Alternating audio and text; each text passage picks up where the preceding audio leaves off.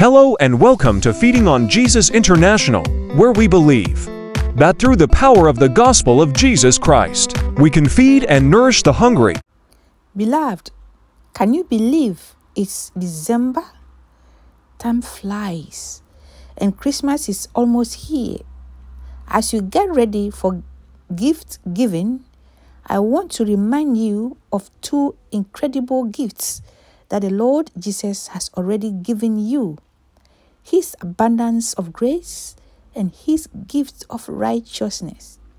In Romans chapter 5 verse 17, we find this beautiful truth revealed. For if by the one man's offense death reigned through the one, much more those who receive abundance of grace and of the gift of righteousness will reign in life through the one, Jesus Christ. Beloved, amidst all the gifts you will give and receive, these are two that you already possess as a believer. They are not mere words from Romans chapter 5 verse 17. They are real and powerful gifts that have a practical impact on every area of your life.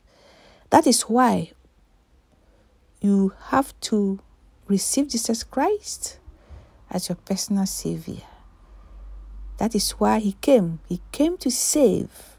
He came to redeem us. And He came to dispense freely gifts of righteousness.